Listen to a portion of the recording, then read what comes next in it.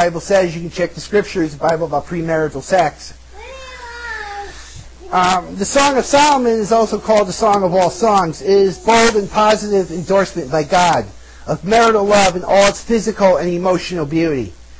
It tells the story of the viewpoint of young love, so passionate, yet it assumes such young love will mature into an enduring emotion that will sustain two people as they grow old together. Assumes.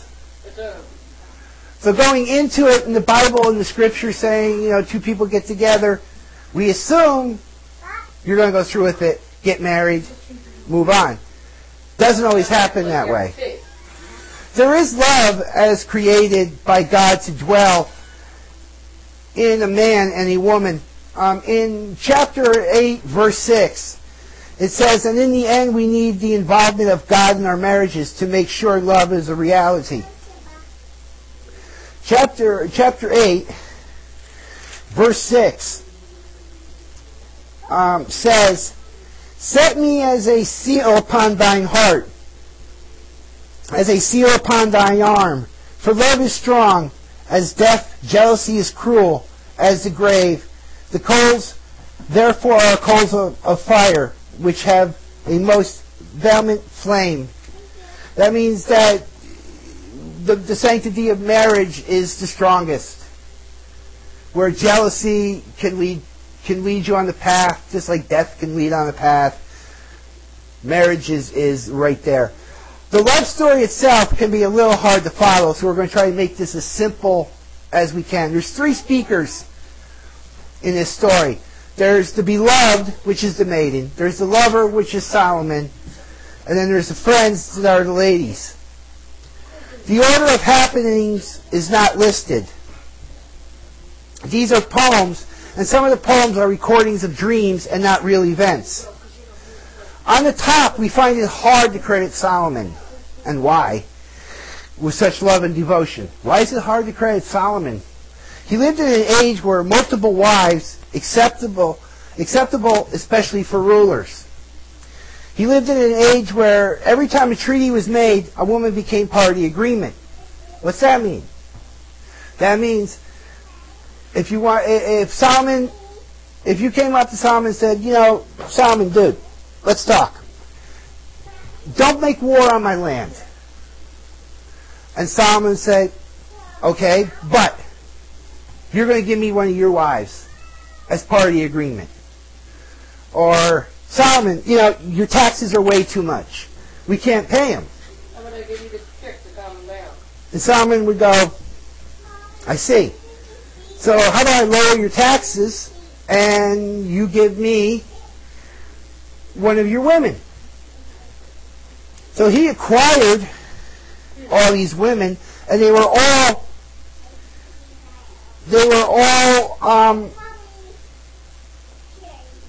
for making treaties and for his political gains. And Solomon wrote this song while he was still young, and yet by this time, if you go to chapter 6, verse 8, he had 60 queens, 80 concubines. Well, that's 1,000 women.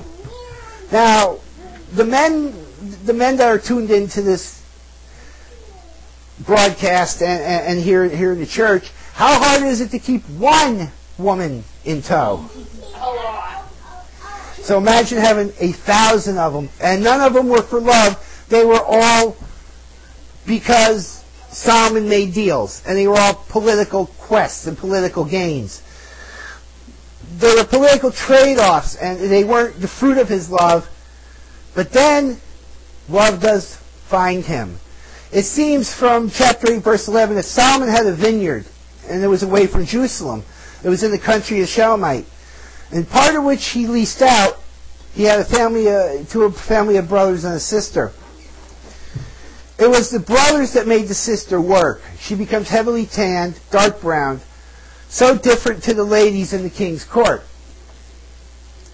And it was there in the vineyard that the king first met her. Not as a king, but as just a shepherd tending his vineyard. Solomon looks at her. She's different from the rest. Her hands are hardened by the work she's doing. she's darkened, tanned because of her working in the vineyards in the sun, and she's different. So Solomon starts to go after her. He begins to court her, and without telling her who he really is. And then he returns back to Jerusalem. While Solomon is in Jerusalem, she has in chapter 3, she has a record of the dream and about in which he went looking for him but couldn't find him. But in chapter 3, verse 6 onwards, Solomon returns for her in his finery, all dolled up, and all knowing that he was the king and how rich he was. He went from his plain old everyday clothes, working clothes, to the king's garbs and the sashes. And then from then on, the separate songs take us to a palace, prepared for the wedding, then to the intimate times after the wedding. Then a time when he has to go away on business. And in chapter 5, verse 2 through 7, she has a nightmare over her lover's absence. And the scriptures you can follow along in your Bibles, church. I sleep, but my heart waketh. It is the voice of my beloved, the knock of saying, open to me, my sister, my dove, my undefiled. For my hand is fulfilled with dew, and my locks with the drops of night. I have put off my coat, how shall I put it on?